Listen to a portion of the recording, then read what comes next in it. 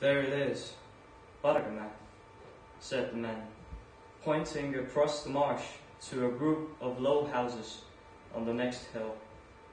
Isn't it a bit odd? What do you think the old man would think himself of his, simple farmer's tale being printed in this gold and velvet and all those luxury book? That's what I want to recreate. I want to recreate the enjoyment of reading, the gentleman's library. And books were made with gold, books were precious, and they were almost something very sensual. That's the first thing. The second thing is it's a little bit of a Robin Hood thing.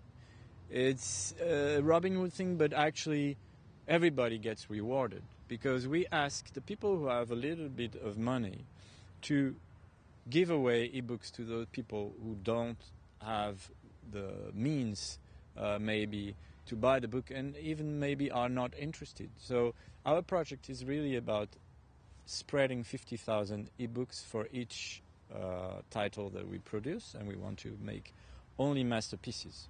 And I think that if you give away 100 ebooks, it's good that you are rewarded with something precious.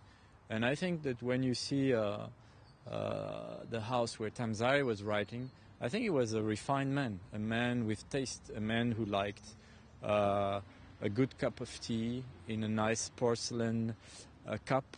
And this is what we are recreating, the pleasure and the quality of reading. So it's a masterpiece, a beautiful soul, and we want to give this beautiful soul a beautiful body.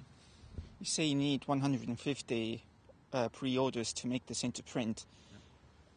If that doesn't happen, will the English translation of Tammsaare still live on?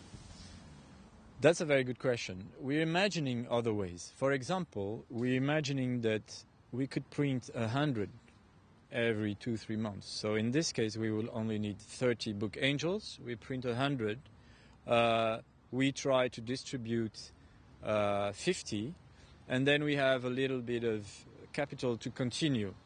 That would be the solution. But if you go on our site, you will see that you can sponsor by just buying an ebook, and you donate one ebook.